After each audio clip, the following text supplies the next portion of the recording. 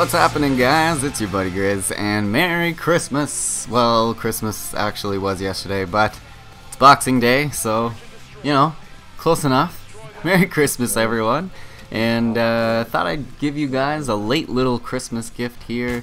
It's not really that big, or it's nothing anything too special, but I'm gonna give you the gift of music, the gift of new music, hopefully new music that you have never heard before. Yes!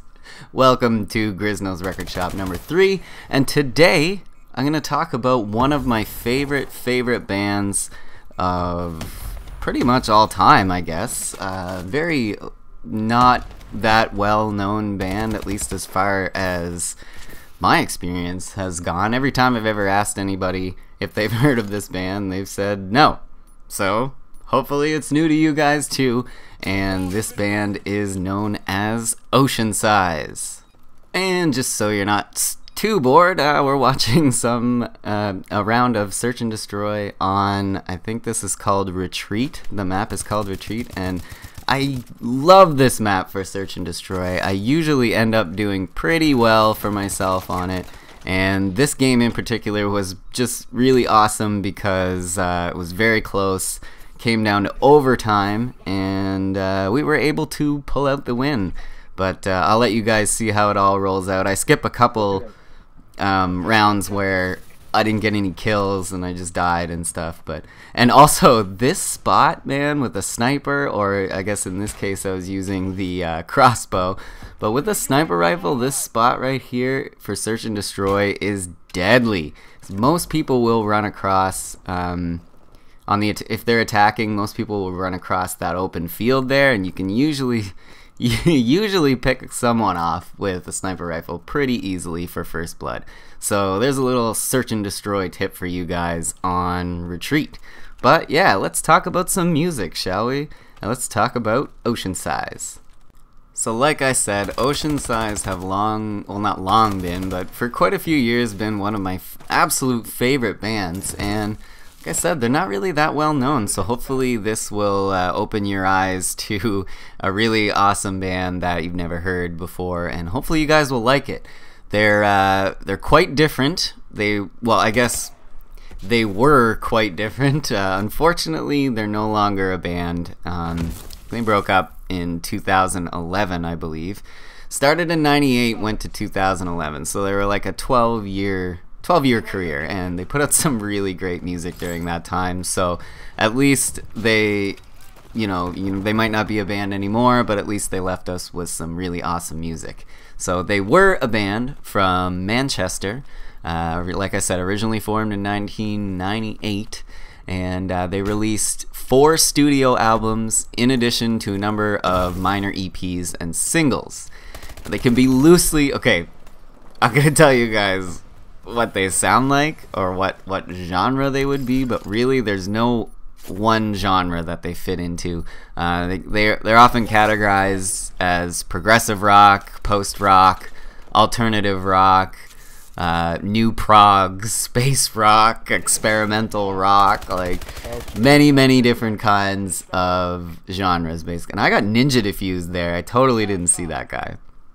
But yeah, many different genres, but basically they're kind of like a progressive experimental rock outfit. But don't be scared because the vocals aren't scary. There's not too much, they're not like, and look at that, boom, for first blood, that was sweet. Yeah, they're not scary, they're not overly heavy or screamy or anything. They're very melodic and just, you guys are gonna have to check them out. Like they're really great. The music is beautiful, melodic, and at the same time it can be intense and heavy too. So that's one thing I really like about Oceansize, is that they're able to sort of traverse that line between melodic and heavy that I just love bands who can do it really well. They're definitely one of them. Another really wonderful thing about Oceansize that I definitely love and I respect so much is they're really good, or they're masters at time signatures and tempo changes. And I love to call this time signature trickery. Their ability to go from, and this might be getting a little too technical for you guys, but go from like say a 9-11 time signature to an 11-9, or not, sorry, like a, what is it? 11-8 signature to like a 13-8 signature. I don't know if you guys get what I mean, but basically they could be playing in one time signature with 5 beats in a measure, and then all of a sudden they're playing 8 beats in a measure just out of the blue, and you don't understand how they were able to pull that off, but they do, and they do it wonderfully. So if you guys, I know you may not be like as technically into music, like the technical side of music, as I am, being a guitar player myself, but I think you'll find that Oceansize is very, very innovative as far as like, I mean, you listen to like a pop song or like a Foo Fighters song, you know, and they all generally follow the same time signatures. You can tap your, you know, you can tap your foot 4 times in a measure every time, but it's definitely not like that with Oceansize. They'll trick you, and they'll show you some pretty unexpected tempo changes.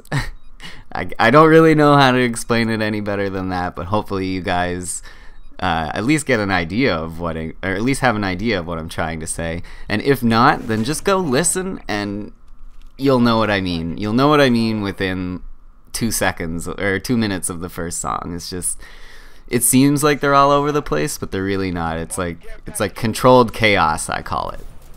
So like I mentioned before, Oceansize put out 4 studio albums over its 12-year career. The first one is called Effloresce. Second one is Everyone Into Position. Third one is called Frames. And the last one was called Self-Preserved While the Bodies Float Up. And I actually wasn't really a huge fan of that last album, but you know, it's pretty good. I would start at the beginning if you want my recommendation. Just download Effloresce first, and if you like it, go from there, because that's what my friend Carl and I did when we discovered them. We used to do this thing called the 30-second test when we'd get albums that we didn't really know who they were, and we'd throw it on, and if the songs didn't catch our attention within 30 seconds, we skipped the track. And if we didn't get through 5 songs without one catching our attention, then it was no good. And Oceansize, when we threw this on, man, like from the first second, it caught our attention, and we never looked back. One of my favorite bands, so go check them out, guys. Thank you so much for watching. I know this video wasn't too beefy, but hope you had a happy Christmas. My name is Griz. Thank you once again, and I'll see you all soon. Later.